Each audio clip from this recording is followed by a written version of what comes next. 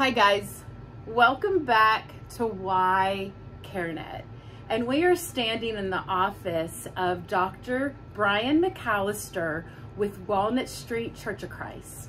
And I would love to ask the question, why CareNet? Thank you, Margaret, and thank you to all. Why CareNet is a powerful question, but it comes with a powerful answer. I think in the time in which we live, why not CareNet? Right.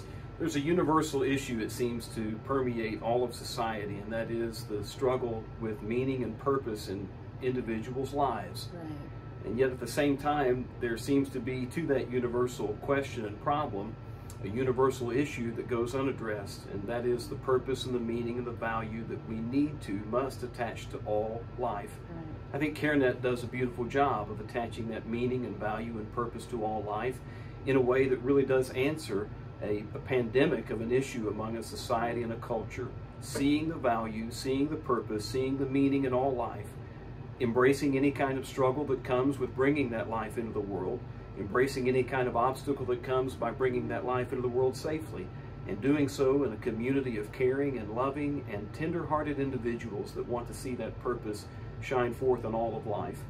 Scripture tells us that every life is woven in the intricacies of God's goodness and grace, Psalm 139, and it's CareNet that does a beautiful job of bringing that truth to the world. Why CareNet? Because they do care, and they want to share out a net of love of those that need to know the purpose and the value of life. Well, thank you, Dr. Mcallister, and I am enjoying, and I've already been told I'm having too much fun going around to the different faith community, the different businesses, and I am so excited that we're also starting to reach out to those that have walked through our doors and asking why CareNet. So if you are wanting to find out the different faith community leaders, the different businesses that are supporting CareNet, hashtag why CareNet and learn about the why behind the support.